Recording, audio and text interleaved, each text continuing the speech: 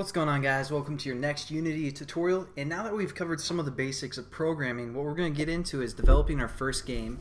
And Temple Run is kind of a, it's going to be a little bit more difficult than what we should start out with. So what we're going to create is a simple brick breaker game, and we also want to create a menu screen. As you can see here, we'll add some other games to this series as we go, but these are the only ideas I have as of right now. We're going to create a brick breaker button within our menu screen and also a Temple Run button. It'll take us to the appropriate game. But within our brick breaker scene, what we're going to need is a ball, walls, bricks, paddle, all the good stuff. We need a score, we need a way to die, and we're also going to spice up the game after we've completed all that. So it's going to be a pretty quick building process, but hopefully you guys will understand Unity more and how it works with different scenes, since this menu scene is going to take us to the brick breaker scene. That's what we're going to create in this tutorial. So let's jump into it. Back in Unity, we've created this scene so far, which is kind of a sample Temple Run.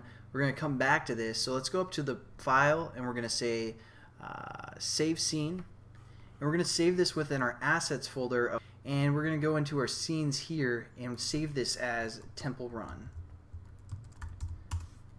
Alright, and now we need to create a new scene for our menu screen. So let's go up to create new scene, and let's just save this right away as menu. Again, within our scenes folder. Now if you didn't save it within the scenes folder, what I want you guys to realize is you probably want to do all of your movements within Unity here. Since we saved this menu not in our scenes, we're going to drag it and drop in here. And what I mean by that is if we went into our navigator or finder or whatever you guys are using, right here we could have gone in and we could have moved this scene here, but sometimes, I mean, we just did it, we moved our menu back to where it was previously, but sometimes when we move stuff around in finder, Unity has a hard time figuring out what just happened, and it's going to break some of the links that we'll need. And obviously it didn't do it here to actually move the menu back, but when you're working with different objects and textures and all of this stuff you're going to include in your game, you always want to make the changes in your project tab here, your project environment. So let's just jump into it. What we need to create is some text, right? We need to create some text files for our Unity. Let me kind of get this into shape. So just make sure you guys are in the same position. Select your camera, make sure it's at position 0, 0, -10. Just like when we created our Temple Run template or just getting started. And now what we want to do is we want to go up to the Object tab, create other 3D text. This is going to be your menu title.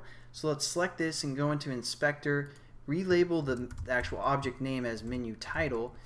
We're going to go down to the text mesh where we create this hello world here, and we're just going to change this to menu title for now until I come up with a more creative name for our game.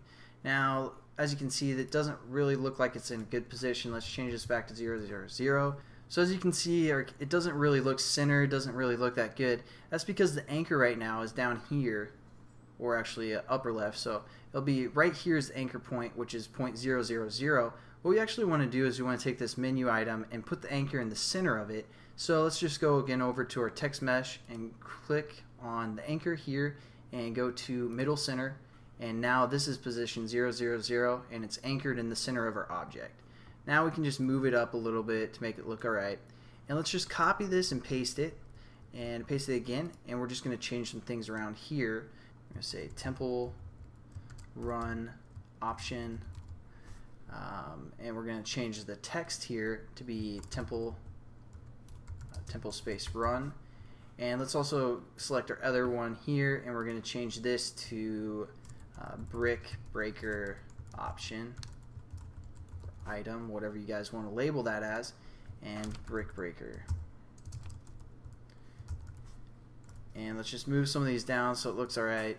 You might want to change the font size or something like that. You just mess around with the text mesh as of right now if you want, but not a big deal. Alright, so now we're getting somewhere. Our menu's looking pretty baller if you ask me. You probably could get a job at AOL just doing this. So there you go. Now what we want to do is we want to have these options be clickable. We want to see if we click on our mouse if we're developing a web game, or if the user taps on their screen, if it's iPhone or Android game, and we're going to bring ourselves to the next scene. So now that we've already created somewhat of a temple run scene within our scenes here, we're just going to kind of talk about creating the file to open up the temple run there. And we'll get into the coding in the next tutorial, guys. So thanks again for watching, and check out the next one, and have a good one.